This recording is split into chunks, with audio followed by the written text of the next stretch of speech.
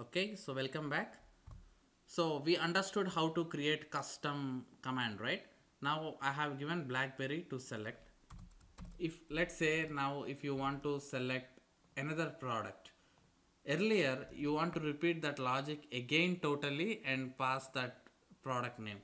But now we have wrapped that whole code in one select product customizable command, right? So whatever argument you pass here as first argument will become your custom command name for your logic. So if you call this with this command, this will get executed with whatever parameters you send. So I will repeat same test now, and I will go with Nokia Edge.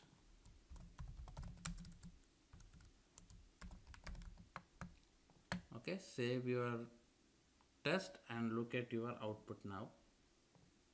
It basically select two products.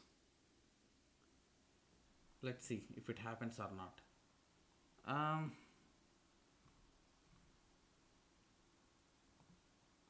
Nokia Edge is selected, but it did not select BlackBerry. Did we provide BlackBerry? Yeah, it's there. Let's see. Oh, I know, because B is the small letter here and we gave the capital letter, right? That's why. Nice. This is one of the test case, negative test case. So we have successfully tested our function custom command if it is working or not, isn't it? Good. Look at here now. Two items are added in the checkout, and these are the items, BlackBerry and Nokia Edge. So we were able to generalize our logic by making the custom command. So I hope you understood the importance and how to declare this custom Cypress commands. So like this, you can have any commands in your application.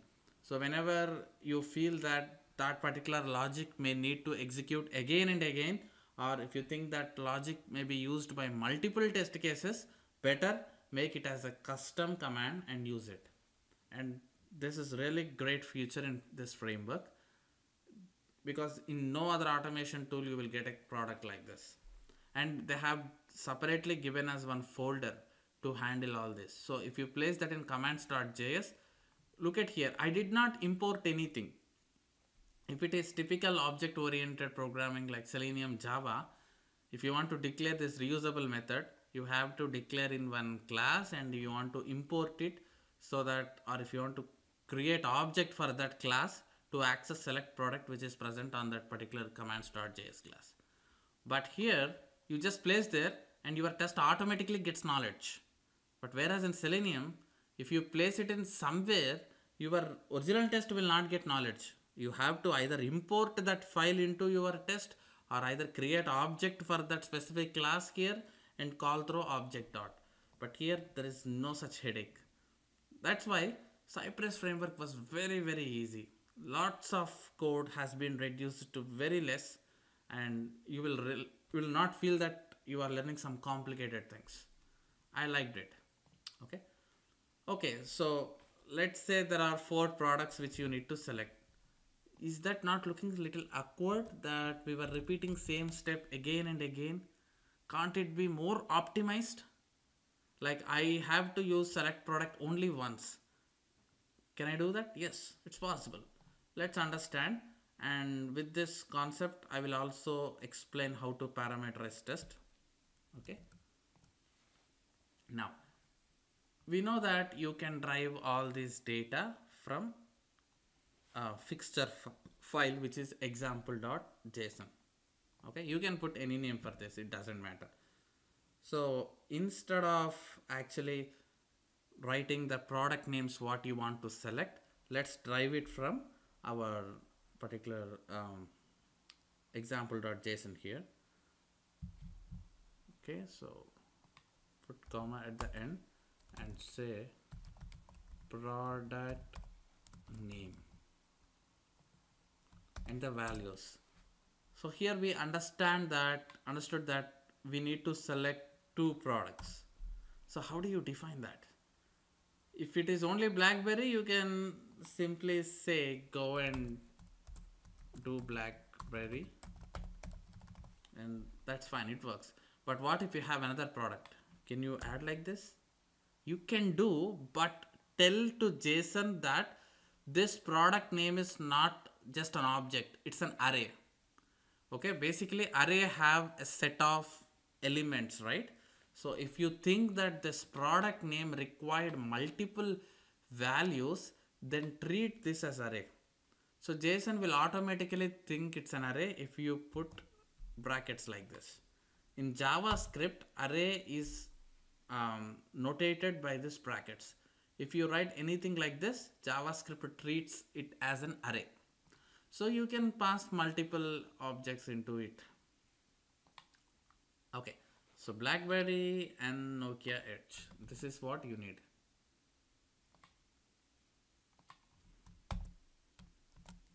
Nice. So basically you have created a JSON key value pair, but for product key, you have a value, but that value is not single element. It's an array. Okay, that's it. So nice. When you actually have product name with array, then how do you deal here? So this dot data dot product name now returns array. Okay, so our thought process here is to iterate through this array and pull up each and every value present in this array and repeat this select product step for each and every element present in this product name array. That's what we need to achieve, right? Let's say tomorrow there are 10 more products present here. So we will write one simple function here, like iterate through the product name array, and for each element just pass that element into the select product method and get executed. Okay, so basically iterating array logic should be written here. I hope you are following. So I'm trying to make this core mode optimized.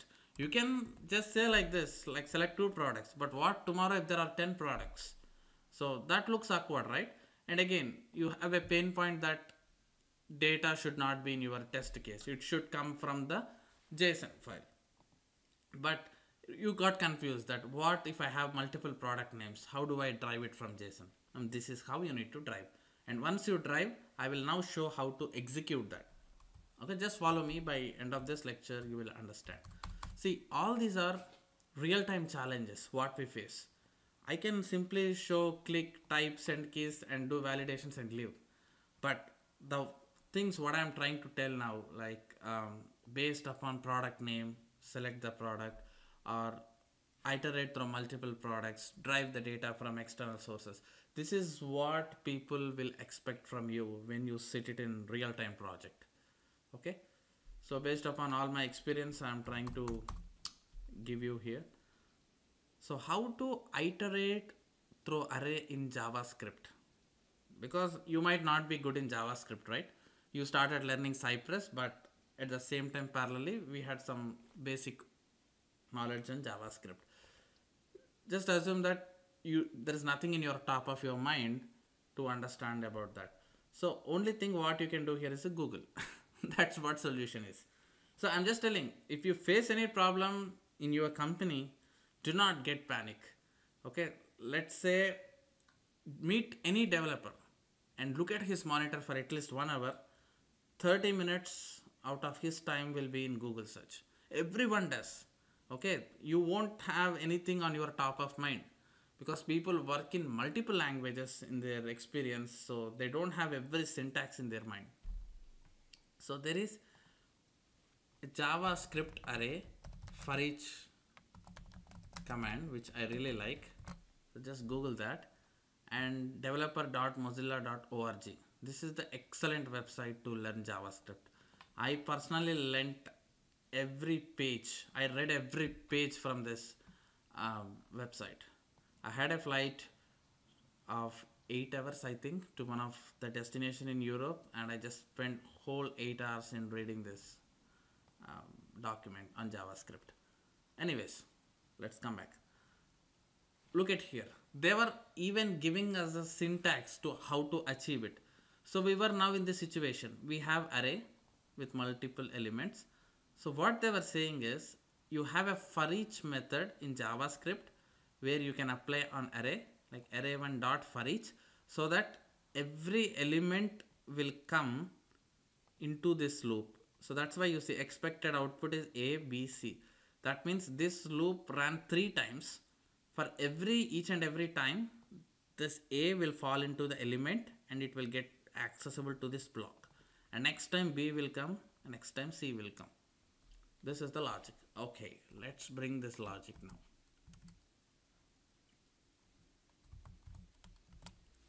Look at here. What is our array now? Our array is this product name. So how to bring that array here? Yes, this is how you can do it. I told you, right? You can access anything, name, gender or product name, which we did in the previous lecture, like this dot data dot name. We already initialized this data in our before hook function by calling the fixture method. Nice. So this dot data dot product name is our array. I'll place it here. Perfect. So this array basically have 2 elements, BlackBerry and Nokia Edge. So for each element, for the first time when loop is iterating, BlackBerry falls here in this element. Okay. Now what I will do, I will carefully place this select product method here, and the element first time is BlackBerry, right? I would put it in this argument. Perfect. So now what happens? When program started, first of all, it brings both BlackBerry and Nokia Edge because those 2 elements are present in the array. First time BlackBerry comes here and it also falls here. So we were saying that BlackBerry is an argument to this select product, and it will go to commands.js. With the BlackBerry, it will execute this logic because the command what we gave is a select product. And next it clicks on that add to cart. Again loop will iterate for one more element, which is Nokia Edge, and it does the same again. You see that we have optimized this to very little, that I have written the select product method only once, one single line, but doing a lot of things here. Okay. I hope everything is good. BlackBerry, Nokia Edge. So let's run and see how this goes. Fingers crossed. Make sure you save your project because this time you are driving it from commands and example.json as well. Save all and then rerun your execution. Perfect. Look at here. It has successfully selected 2 products, and you can see here in the checkout page, BlackBerry and Nokia Edge. And now if you go through your test, see how neatly this steps are organized. You don't have any information about BlackBerry or Nokia Edge here, and you don't have any logic here. Everything is encapsulated from your custom commands, and the elements are driven from fixtures. So this is how you need to bring intelligence in building optimized tests with your framework support. So all these are pre-built supported by Cypress. Okay, so where to write the commands for support and the fixtures, everything is already there. You just need to place the things in right area so that you can pull it into your test. Alright guys, so that's all I have in this lecture. Thank you.